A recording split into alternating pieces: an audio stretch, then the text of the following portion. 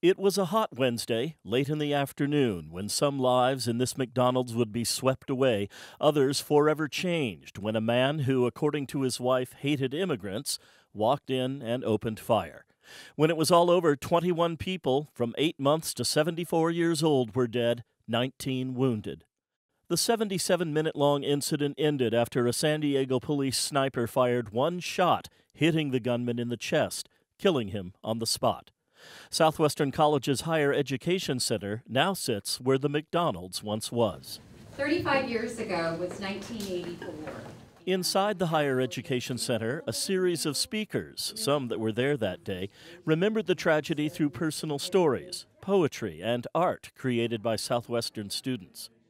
Pictures of newspaper coverage hold frozen moments from what was at that time the worst mass shooting in American history. Today, it stands as the 7th worst. But these are just temporary displays.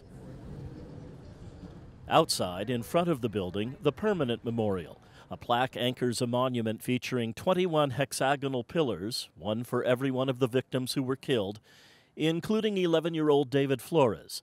That's David with his younger brother, Guillermo. He would have said, "This is nice. Thank you." Today, Memo Flores is 47. He was in L.A. on that fateful day, but would soon learn that his brother had been with two friends. They rode their bikes to the McDonald's just down the hill from where they lived. They never even made it inside. The murderer shot them down in the parking lot. David and one of his friends died where they were shot. The occasion brought some advice for parents from Memo Flores. Teach them that life is finite. Appreciate what you got to say.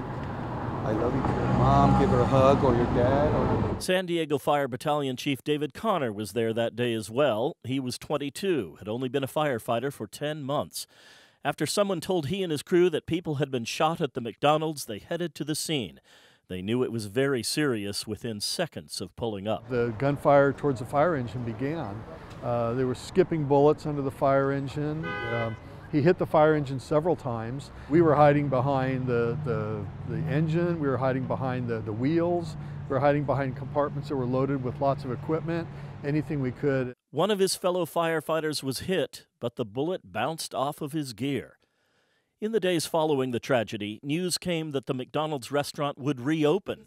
That hit neighbor Gloria Salas hard, and she began a crusade. Salas and friends eventually gathering more than 10,000 signatures demanding the restaurant be closed. Then one day, while protesting outside the McDonald's, a woman walked up to Salas with a message.